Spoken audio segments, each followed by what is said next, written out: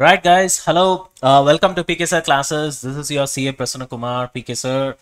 So we're gonna start with a revision lecture of decision making chapter. Now, so many of you guys have messaged me that, especially with respect to concepts, you wanted a full in-depth revision classes with respect to decision making chapter. So here it is, and let's start. Chalo. Now coming on to decision making, okay, what is decision making first of all? So it's on an average every attempt it comes for 10 marks, and I can say if at all out of generally I prioritize chapters when I teach my classes based on this. So out of 10, decision making will be 7. So which means it's neither too important nor it is unimportant chapter. Which means you can say it comes under B category. Let's put it that way, B and A category in between. Are you able to understand? So anyways, so let's keep that aside. Let's get into the revision classes now. Decision making is all about taking decisions. Means what? To take decisions, let's say we'll classify our cost based on variability in relation to base quantity. Means what? You take a cost, base quantity normally will be units. I've given in brackets that it is units, and you see if the units or output changes, what is happening to the cost. Okay, if cost also changes proportionately along with the output, we call it as variable cost. If cost remains constant and only the output changes, then we call it as what? Fixed cost. And if both of them change, but they change disproportionately, then we call it as semi-variable cost. So like that, we classify cost into these three categories and then use that information to take decisions, because you know that when you're trying to take decision, fixed cost is irrelevant. Why? Because whether you take the decision or you do not take the decision, fixed cost remains constant. Therefore, it is irrelevant for taking a particular decision. Therefore, to take a decision, definitely you need to classify cost into these three categories. And in other words, this is nothing but decision making in a simple way, right? Also, we need to classify cost into relevant cost and irrelevant cost to take decisions. So what are relevant cost? Those costs which you consider while you are taking decision, we call it as relevant cost. Irrelevant cost means those costs which you do not consider or which you ignore when you are taking decisions, we call it as irrelevant cost. Examples of relevant cost or opportunity cost, variable cost, incremental fixed cost, or specific fixed cost, or additional fixed cost. Okay, irrelevant cost means fixed cost, sunk cost. Fixed cost means here we are talking about normal fixed cost, or we can also call it as absorbed fixed cost, or we can also call it as general fixed cost, or we can also call it as allocated fixed cost. Allocated, general, absorbed, all these things comes under irrelevant cost. Incremental, additional, okay, specific, they will come under relevant cost. So this is very important for you. Keep that in mind. Okay. Now, let's have a bird's eye view of the entire chapter. What are all the concepts that we're going to see? Break-even point, PV ratio, shutdown point, indifference point, further process or not decision-making scenario, break-even chart, financial and non-financial and ethical considerations when you're trying to take a decision, margin of safety, limiting factor, make or buy. These are all the concepts that we're going to cover in this particular chapter. So this is just a rough idea, okay, a bird's eye view. Now, coming on to PV ratio. I hope you guys are aware of PV ratio. It is also called as profit volume ratio or contribution sales ratio. What is PV ratio? Basically, it is a basic indicator of profitability of any business. Now, you might say that, see, why would PV ratio indicate profitability? Why? Because PV ratio talks about contribution percentage. This is the most important point that you have to remember.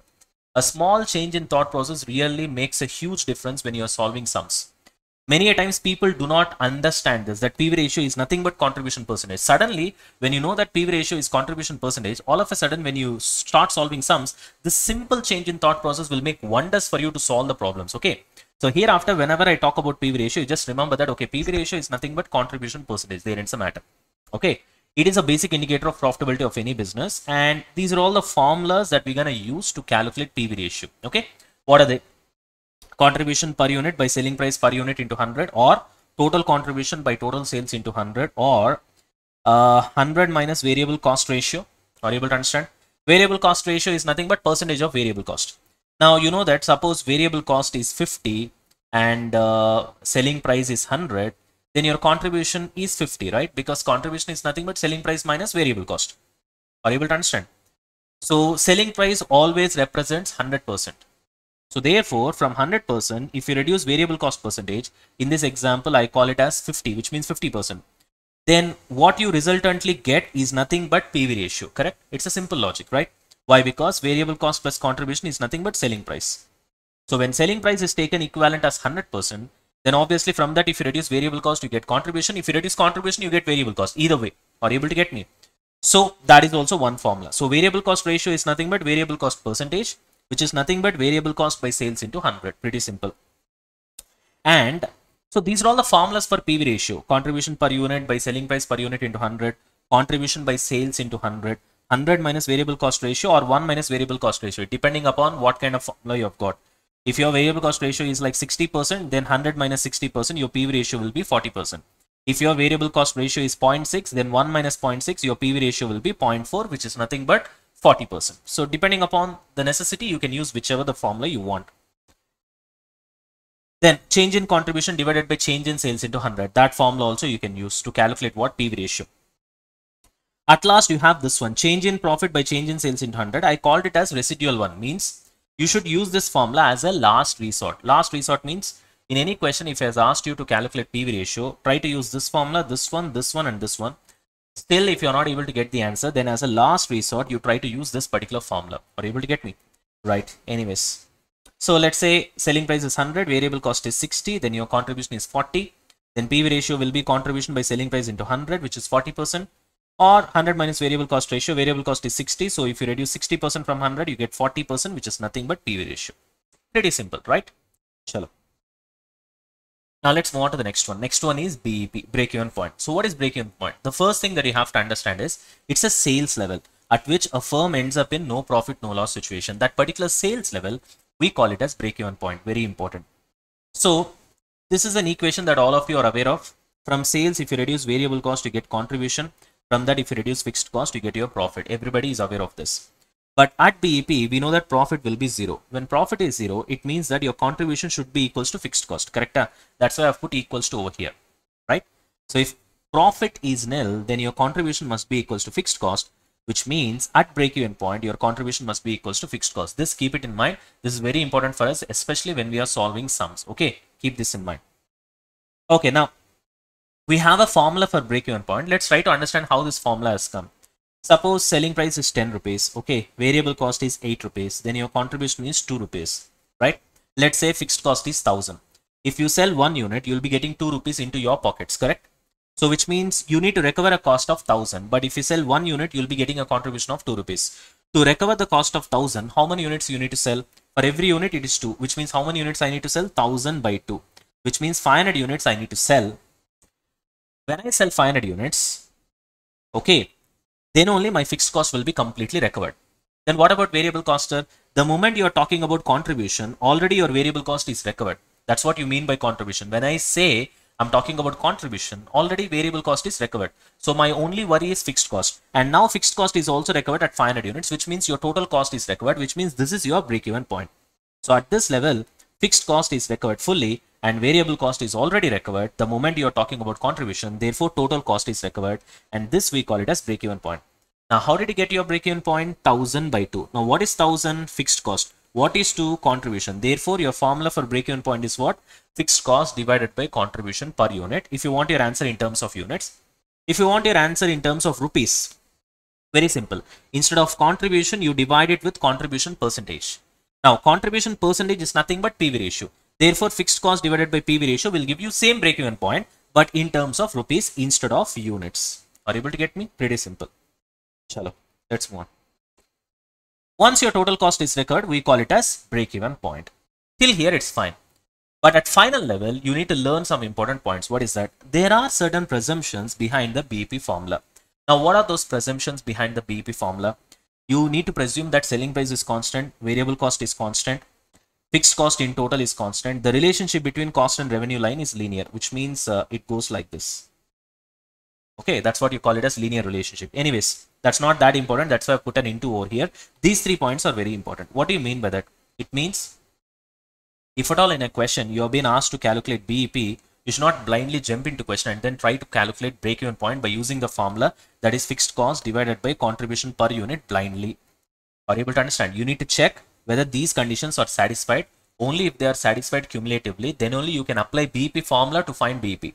Now, please try to understand that break-even point is not a formula. It's a sales level at which your total cost of both the options, it's a sales level at which your total cost is completely recovered. Are you able to understand? So break-even point is a sales level. It is not a formula.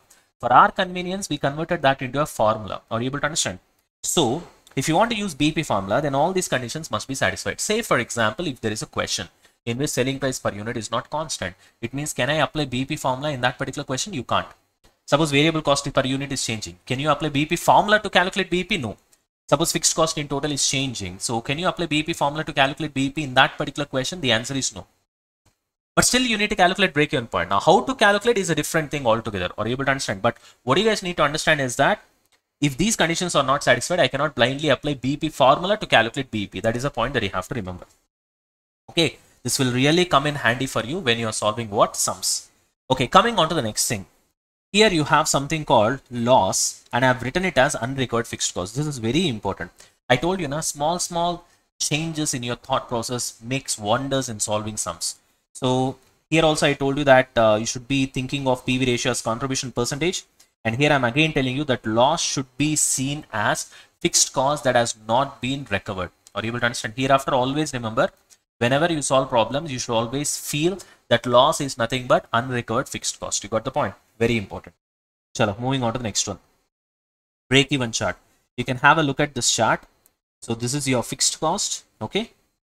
And this is your total cost. Why this is total cost? Why? Because it starts from here. So it is inclusive of fixed cost. So it starts from here. Therefore, it is total cost. And your revenue line starts from here, obviously, right? And this is the area where your revenue line cuts the cost line from the below. And therefore, we call this as break-even point. Okay. And before break-even point, this entire area is loss. And this is profit area. Okay. And this is your actual sales level. So therefore, difference between your actual sales level and this is your BEP level. So difference between your actual sales level and BEP level, we call it as margin of safety. Okay. On y-axis, we take revenue and cost. On x-axis, we take units. So this theta, we call it as angle of incidence. So this angle of incidence is influenced by which one? Selling price and variable cost, which means this is the total cost. So if variable cost is less, what will happen? This angle will go like this. So which means your theta will become more. So therefore, this angle of incidence is influenced by variable cost. Also, this revenue line inclination is influenced by selling price. So which means if your selling price increases, then what will happen? Assuming that your number of units remains constant, then this will go like this, which means again your theta increases. So your angle of incidence is influenced by selling price as well as variable cost. So this talks about profit earning ability of your company. So greater the theta, better it is for the company. And this fixed cost influences your break-even point. So right now, because the fixed cost is here, your break-even point is here. Suppose if your fixed cost increases and if it is here, then your break-even point also will increase. This will be your new break-even point. Are you able to understand? So the break-even point is influenced by fixed cost. Okay, keep that in mind. Chalo. Next, we're going to look into a concept called margin of safety. What do you mean by margin of safety? Name itself you have got. How much safe your company is. How much safe your means I'm talking about company. Okay. So obviously safety is linked with profits. The more profits you earn, the more safer you are. The less the profits that you earn, the less safer you are. It's pretty simple, right? The greater the profits you have, the safer you are, isn't it? Okay. Now what is this margin of safety? To put it very simple, this is what is margin of safety. What is that? Sales beyond BEP sales. Okay. If somebody has asked you what is margin of safety, what will be your answer? Sales beyond BEP sales, up and above BEP sales. Therefore, margin of safety is equal to actual expected sales minus break-even point sales, which means sales up and above BEP sales is nothing but margin of safety sales. So therefore, actual expected sales minus break-even point sales is nothing but margin of safety. Are you able to understand? Now, there is a formula for margin of safety as well. That is this one. Margin of safety in rupees is equal to profit by PV ratio. Margin of safety in units is equal to profit divided by contribution per unit. Now, let's try to understand the logic behind this particular formula. So what is that? First, let us look into classical way of calculating profit. What is that? Profit is equal to, we will take total sales. We multiply that with PV ratio. PV ratio is nothing but contribution percentage, I told you. So sales into contribution percentage will give you contribution minus fixed cost will give you profit. This is a classical way of finding profit, correct? Now what I'm going to do is that I'm going to change this particular equation a little bit differently. How? In the place of total sales, I'm going to take margin of safety sales. So profit is equal to margin of safety sales into PV ratio I will multiply minus fixed cost will not come. It will be nil. Why? because fixed cost is fully recovered. How? Because I am talking about margin of safety. So when I talk about margin of safety, I'm talking about sales beyond BEP sales. So when I talk about sales beyond BEP sales, your BEP has already been crossed. Once your BEP has already been crossed, your fixed cost and all the total cost has been recovered, which means after crossing your BEP, fixed cost is zero. Therefore, your fixed cost is zero. So when this is zero, then obviously now you try to rewrite this formula. Fixed cost is zero. Margin of safety, send PV ratio this side, which means margin of safety is nothing but profit by PV ratio. That's how we have got this particular formula. Okay. Now, if you want margin of safety in units, then profit divided by PV ratio is nothing but contribution percentage. Instead of contribution percentage, you divide it with contribution per unit. You get your answer in terms of units. Pretty simple. Okay. Next, we have something called income statement, beyond BEP. What is that? When you take margin of safety sales over here, you reduce variable cost to get contribution. But because you have taken margin of safety sales, your fixed cost will be nil, which means your contribution itself will be profit. So this is another important understanding. So when you take sales as margin of safety sales, your contribution itself will be profit. Why? Because your fixed cost will be zero. Your fixed cost will be zero. Very, very, very important. Right? So contribution itself will be your profit. This is another understanding of the concept. Right?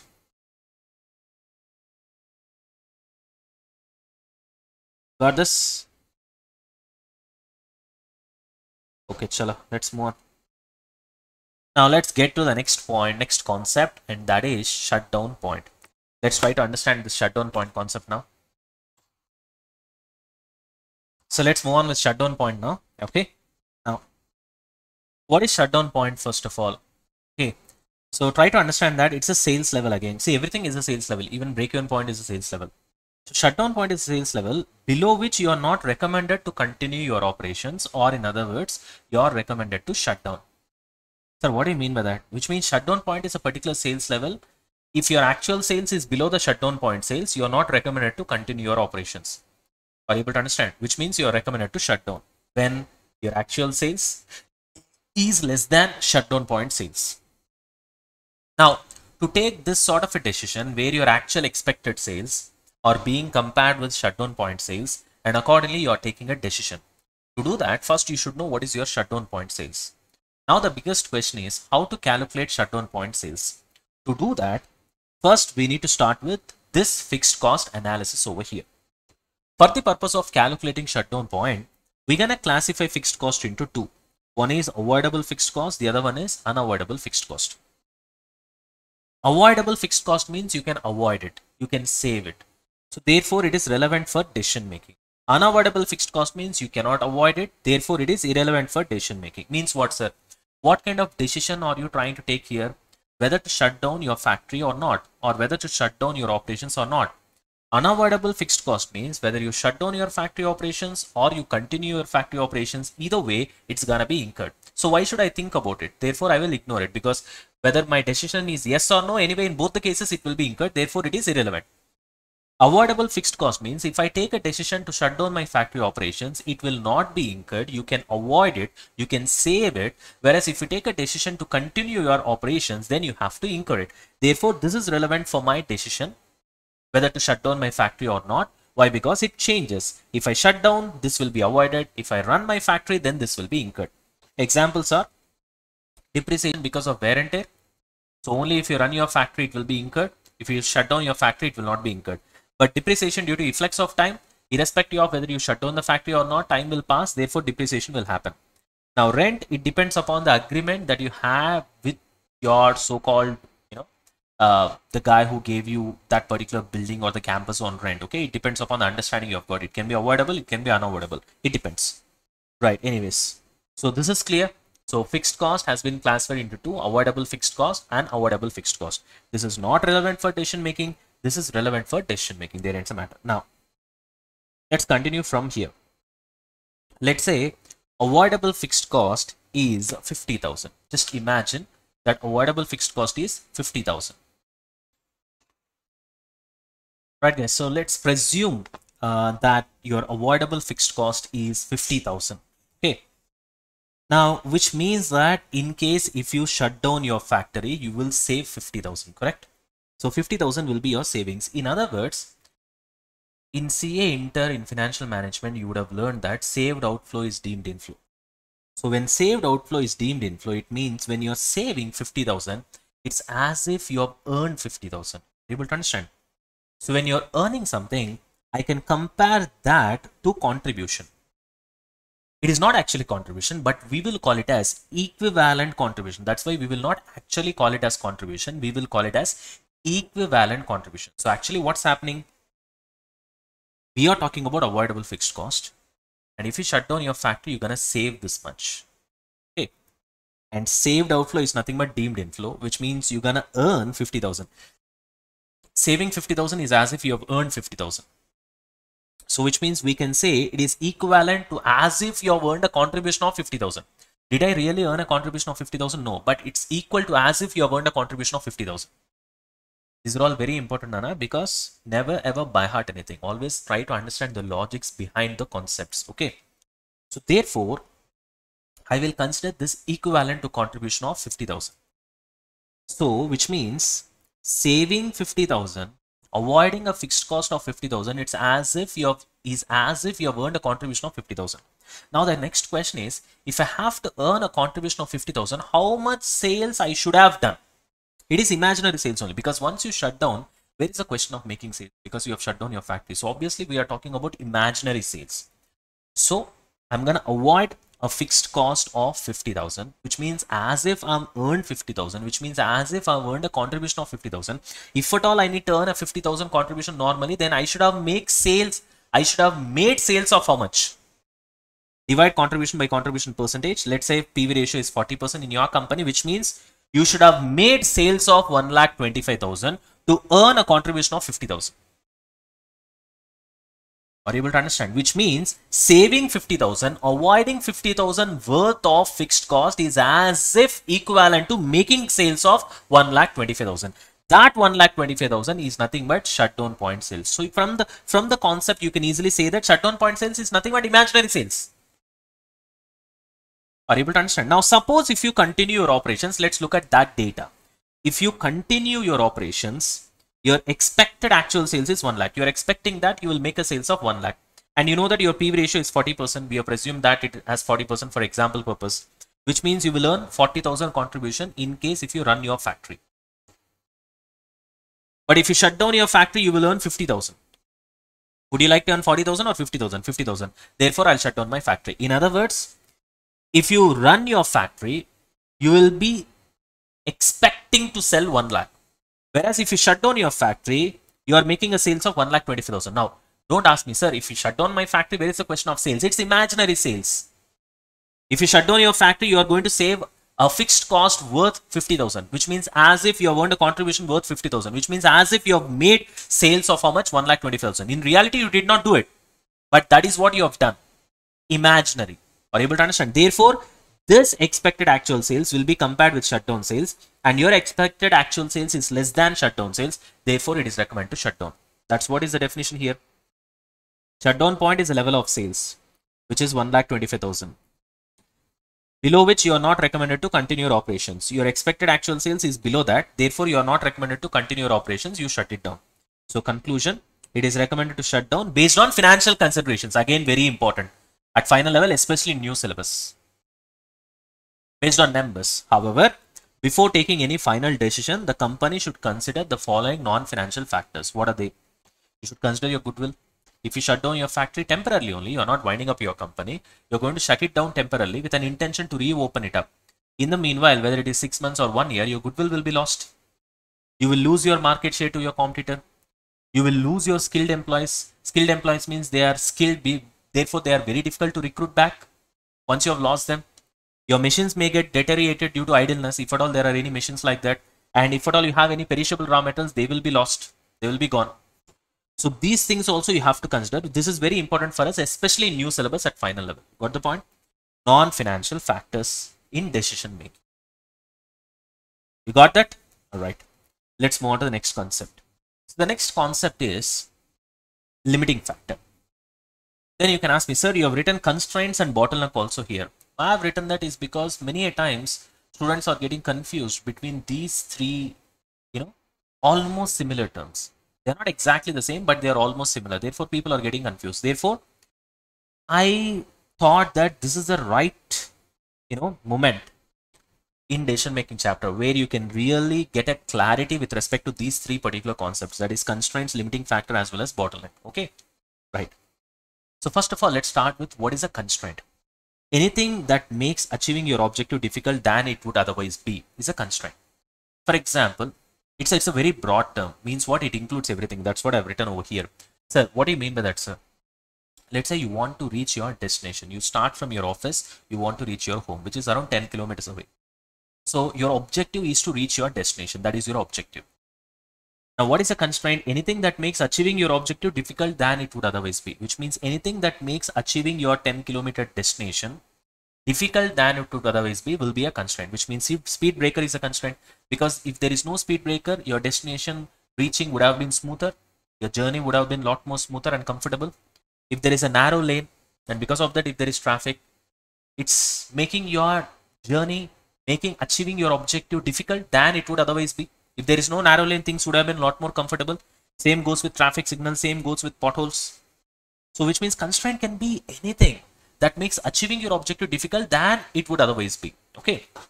Sir, which means limiting factor is a constraint? Yes. Bottleneck is a constraint? Yes. Constraint is a big thing. It's a broad term. It includes everything.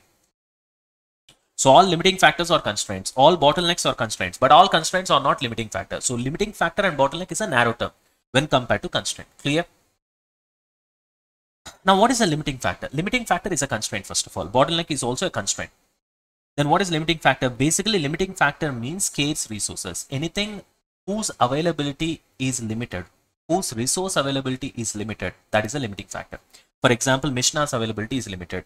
Laborer's availability is limited. Material availability is limited. That's why it is called limiting factor, because it has got the ability to limit your production.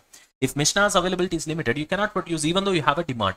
If raw material availability is limited, you cannot produce even though you have a demand, which means these resources which are limited has got the ability to limit your production. That's why it is called limiting factor. You got the point? What is bottleneck? It is also a constraint. It is same as limiting factor. We will see this in theory of constraints chapter.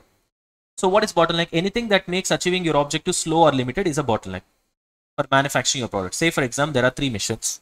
Machine 1 has got a capacity of 1000 units. Machine 2 has got a capacity of 500 units. Machine 3 has got a capacity of 800 units. And you need all the 3 machines to manufacture product A or B, suppose. Then because of machine 2, you're restricting your production to 500, which means machine 2 is a bottleneck.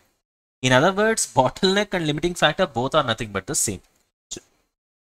You got this? I hope now this particular confusion is clear.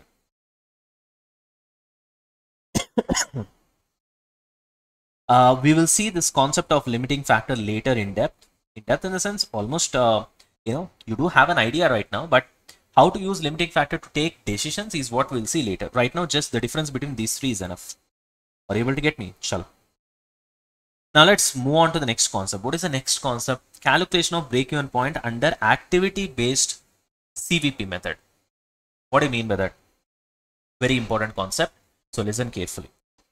Normally, the formula for break-even point is fixed cost divided by contribution per unit. So everybody is aware of this, right? Break-even point formula is equal to fixed cost divided by contribution per unit. That is your usual formula. What is the logic behind this formula? Total cost can be divided into fixed cost and variable cost based on the variability of the cost with the output. So you take output on one hand, you take cost on other hand. Whichever varies along with the output, proportionately, that is variable cost.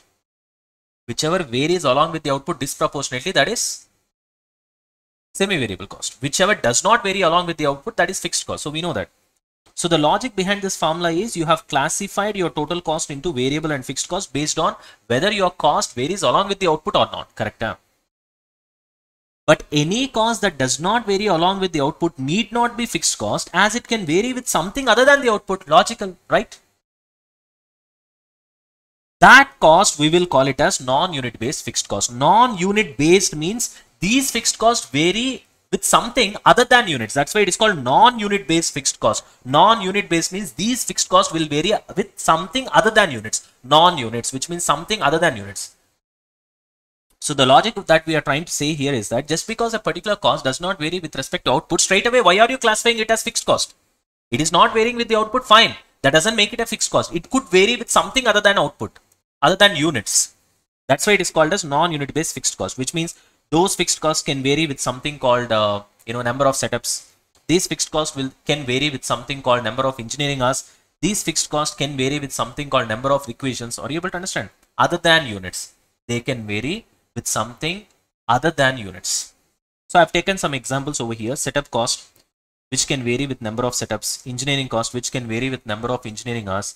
Material requisition cost, which can vary with number of requisitions. Inspection cost, which can vary with number of inspections. So all these are activities basically. Setup cost means it is backed up by setup activity. Engineering cost, engineering activity. Material requisition cost, material requisition activity over here. Inspection cost, inspection activity. Are you able to understand? So after considering this logic, we will revise our BEP formula like this. What is that?